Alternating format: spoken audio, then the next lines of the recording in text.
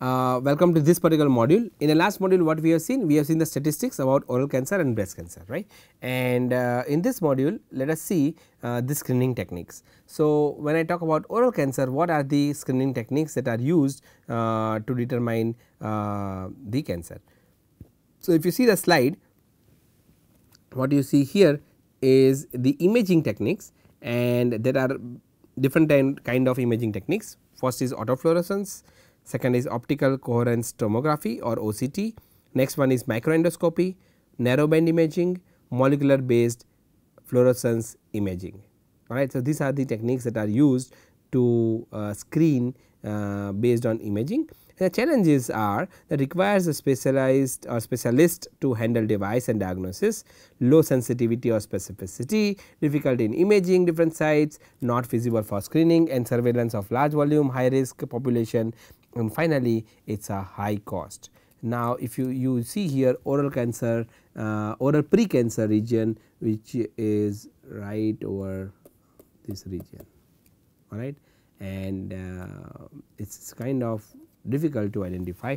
Again, if I talk about nanotechnology for bioimaging and biomarker detection of oral cancer, which was published in Journal of Nanobiotechnology recently, then you can see that there are several techniques that are compared here, and the pros and cons of each of those were mentioned in the article. If we start from OCT, then the nano-contrast agents are biocompatible and provide an approximately 150 increased contrast level, that is the advantage. However, the disadvantage or limitation is the penetration depths are still limited and operating procedures are complicated. If we talk about MRI, then the advantage is nano-contrast agents have prolonged blood circulation half life and enhanced relaxivity,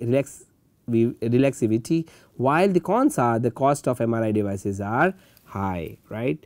So, this is the MRI. If we talk about photoacoustic imaging, in that case nanosensors could effectively provide large photoacoustic signals in micrometastasis such as lymph node disease. However, the real time imaging is hard to realize. When we talk about surface plasma on resonance scattering, then gold nanoparticles could resonate scatter visible near infrared light due to their surface plasma oscillations, while the stability of target nanoparticle is difficult to control. When we talk about surface enhanced Raman spectroscopy, the advantage here is that the use of nanorods with large aspect ratios can provide near infrared region plasmon wavelengths and high index sensitivity, but the limitation is the types of nanomaterials with SERS effect are limited and probes are not easy to operate. When you talk about nano based ultra sensitive biomarker detection, the advantage is the sensitivity can enhance for detection of biomarkers with low concentration in tissue, while the disadvantage single oral cancer biomarker cannot provide reliable diagnosis. We talk about diffusion reflection imaging, the use of GNRs is a promising method for screening of malignant oral cancer lesions, but the disadvantage is that the diffusion reflection based imaging resolution is limited. While when we talk about QDS imaging, we see that the quantum dots have high fluorescence intensity, low non-specific binding, good stability against photo bleaching, but the disadvantage is cytotoxicity and biodegradability of quantum dots in vivo need to be improved. So, there are several techniques for oral cancer imaging, but can we come up with an alternative method where we can quickly do oral cancer imaging and which has more advantages and less of limitations, and it is faster in terms of diagnosis. But anyway, this is just a information. But when we talk about non-diagnostics for oral cancer, nano-diagnostic for oral cancer, then we have nano scale cantilevers, which is elastic beam used to attach with cantilever linked molecules. We will actually see how we can fabricate piezoresistive micro cantilever in this particular lecture series. We have cantilever array sensors with an ultra sensitive mark detection technology. We have nanopores, which are small holes that enable DNA passage one strand at a time, and that is really interesting, thus making DNA sequencing highly efficient. We also have nanotubes, which are carbon dots that can detect affected genes and also localize their location. We have quantum dots These glows very brightly in ultraviolet light. They attach to proteins associated with cancer cells, thus localizing tumors. So interesting, right? And finally, we have two more techniques. One is called nano electromechanical systems, like we have MEMS, micro electromechanical systems, we have NEMS, nano electromechanical systems. Alright. So, nano electromechanical systems where convert the biochemical to electrical signal. We will see a MEMS based micro electromechanical systems based piezoresistive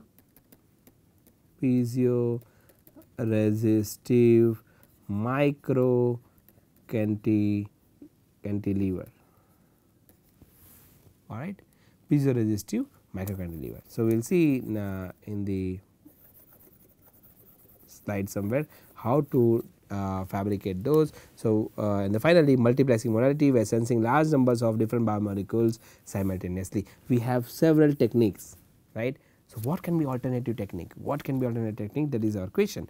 Now, when you talk about examination procedures for breast cancers, but women suffering from breast cancer, then now you see one is all or adult women of all ages are encouraged to perform self breast, right, self exams, breast self exams, I am sorry, at least once a month, at least once a month, I told you, right, for the abnormality in the breast.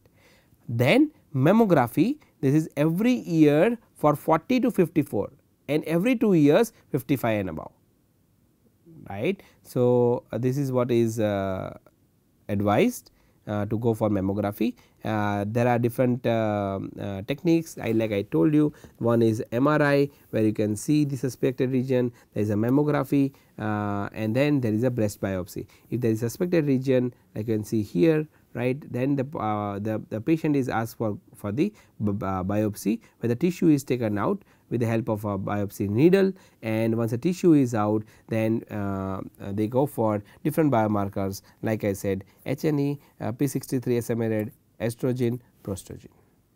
Alright, and when there is a HER biomarker as well, and when all three biomarkers are absent, is called triple negative breast cancer. Okay. So, once we discuss about this, let us see what are the tools that we can fabricate to understand the change in the tissue properties. And to understand those chips or sensors, you need to thoroughly listen to the earlier lectures where I taught lithography in detail, mask aligner in detail, which is used for fabricating mask aligning UV exposure, right, and you have to understand the bulk micro machining and surface micro machining lectures, right. So, those are my previous lectures which I finished, and you have to just go through those lectures once again to make sure that you understand when I say let us do soft lithography, let us do hard lithography, let us do soft baking, hard baking, exposure, for photoresist coating, positive photoresist, negative photoresist, bright field mask, dark field mask, RI, DRI, right, different thermal evaporation, you should immediately get idea that what we are talking about. Still I will show you the process flow, so it becomes easier for you when we are looking at the chip design. Now, if you see the early diagnosis of cancer greatly improves the odds of successful treatment. Many people especially in developing countries lack access to facilities to detect disease, and there is huge demand of portable cancer diagnosis tool. So, when you say that, how about we develop a chip, right, that has a micro heater, that has, or that is indicated with, this is a micro heater, okay, micro heater. This is a biochip, MEMS based biochip, indicated with a micro heater, indicated with piezoresistive sensors, piezoresistive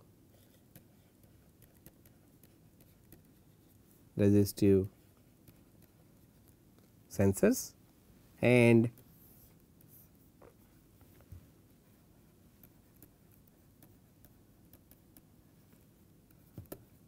electrical sensors. All right. Let us understand this process where we can develop or fabricate a MEMS based biochip integrated with these three sensors. One is we call micro heater, second is piezoresistor sensors, and third one is electrical sensors. And then we will see why we are developing such a system or such a biochip, and how it can measure the change in the tissue properties. Okay. So, I will just open a new slide.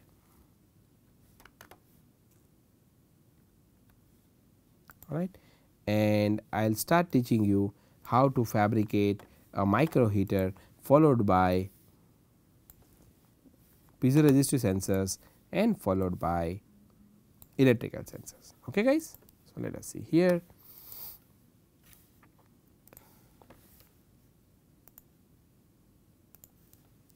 All right. So, this everything this biochip is made or fabricated on a silicon. Silicon is a substrate. So, the first step is I take a silicon substrate.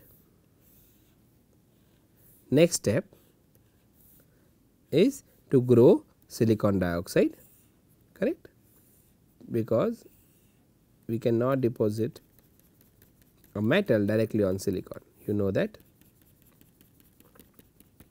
So, first is silicon, next is grow silicon dioxide. This we can grow silicon dioxide using thermal oxidation, right, thermal oxidation. Next step, we have to, what is the process, what I am teaching you? I am teaching you how to fabricate a micro heater. All right. So, on this becomes an oxidized silicon chip, right. We will deposit a metal.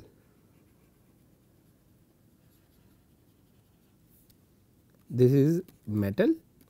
Now, since it is a heater, we prefer nichrome, NiCr. Right. This is silicon, this is SiO2, this is SiO2. Right. Next step is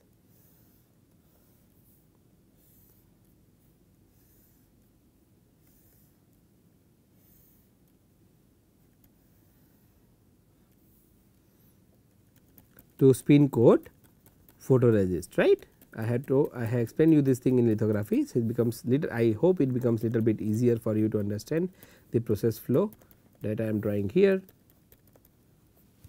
This is positive photoresist, this is my metal, right. This is my positive photoresist. So, I will just use dots to represent it. All right. After positive photoresist, what is the next step? Next step is pre-baking at 90 degrees centigrade for 1 minute on hot plate, right. When you do that, after that next step is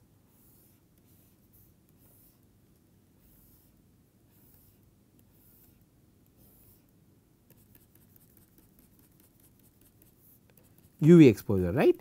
But to do UV exposure, what we have to do? We have to load a mask such that will protect certain area and will etch the unwanted areas.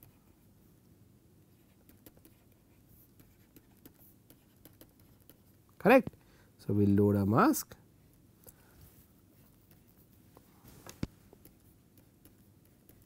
such that we are protecting the area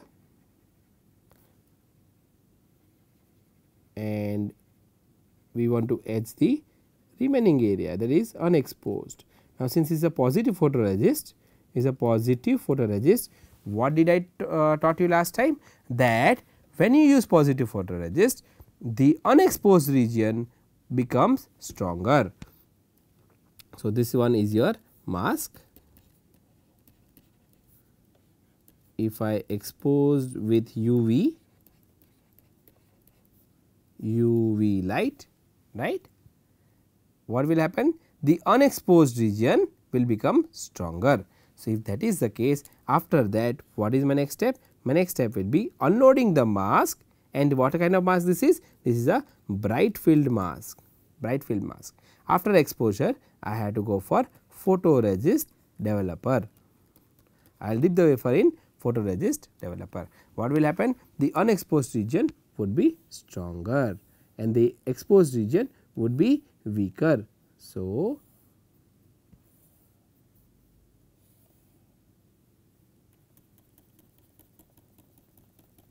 silicon dioxide, correct, and then we have nichrome, and then we have photoresist,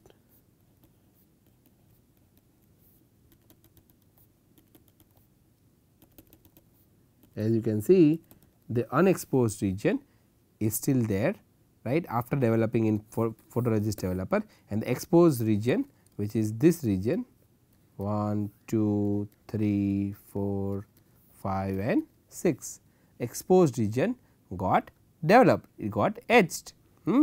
After this, next step is post bake. Post bake is done at 120 degree centigrade 1 minute on hot plate. Next step is, after next step is to dip the wafer or dip the wafer, dip in nichrome etchant, nichrome etch, or let us etch the nichrome. What will happen if I dip this wafer in nichrome etchant? The photoresist that is here, which protects the nichrome below it, will keep protecting nichrome below it, and the nichrome which is directly exposed will get etched. So, what will I have? I will have a wafer, I will have a wafer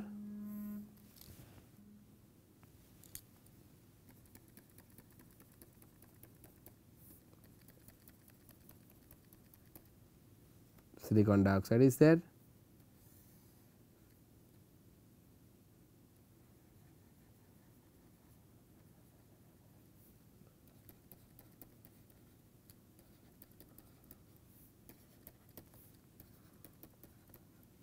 silicon dioxide, right, nichrome, but this is not correct, because when you are etching it, the nichrome etchant, what you will have? You will have this structure, right, 1, 2, 3, 4, 5, let us draw it again, right, and this is your nichrome, and over that what you will have? Over that you will have a photoresist, right. So, this is your photoresist. As you see, the nichrome which was not protected by photoresist, got etched. So,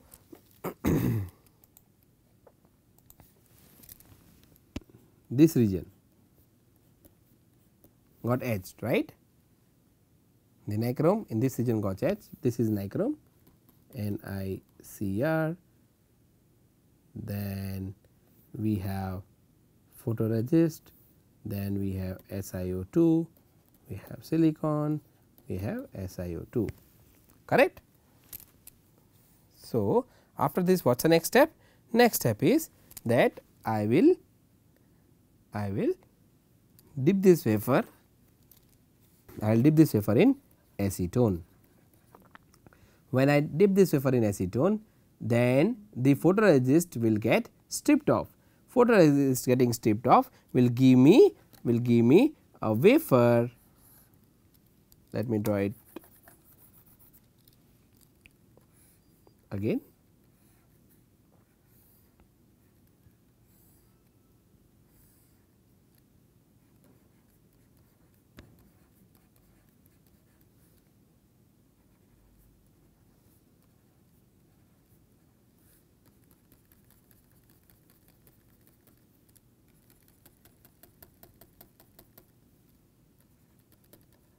SiO2, silicon, SiO2, and this is my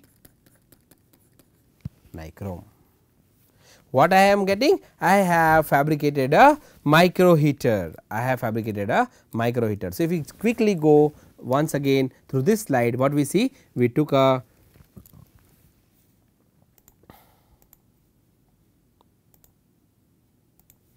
silicon wafer, right. Then we have grown silicon dioxide, we have deposited metal using thermal evaporation, then we have spin coat photoresist on it, followed by a pre-bake, right, pre-bake is right over here, and followed by a loading of bright field mask, exposing with UV, photoresist developing, followed by after photoresist developing, then what we have done? We have done post bake, right. After post bake we have etched the nichrome in a nichrome etchant, and once we do that, then a nichrome will get etched from the region which is not protected by photoresist, and after that we are etching or stripping off the photoresist by dipping the wafer in acetone to get our micro heater, So, how this micro heater looks like? Let us see that, and then we will continue in the next module. These are the micro heaters which are fabricated on an oxidized silicon wafer, and as you can see, the each micro heater is this one, I am talking about this one, by this one is 1.5 by 1.5 millimeter, and the width and the spacing is 100 micron by 100 micron. So, width when I talk is a coil width, okay, like this, right. Coil is going and then it goes here, let us say it goes here like this. This is the spacing. When I say if this is a coil, this is the width and this is the spacing, all right. This is the width, this is spacing, width is 100 microns, spacing is 100 micrometers, 100 microns by 100 microns. So, this is what is what we have fabricated micro heater, and I have already told you how the fabrication of micro heater, what is the process flow for that. So, in the next lecture or module, I will teach you how to fabricate a piezoresistive sensors over micro heater, because our idea is to have a micro heater, our idea is to have a piezoresistor sensors over micro heater, and on that we have to have electrical sensors, right. So, these are stacks, okay. So, just go through this particular lecture once again, and I will catch you in the next module where we will discuss more about how to fabricate the piezoresistor sensors. The ultimate idea is to, once a biochip is ready, how can you place the tissue and understand the change in the tissue property. So, this is all about understanding the change in tissue property, but we should require a sensor, and that is what we are learning in this particular modules. All right. Till then, you take care. I will see you in the next class. Bye.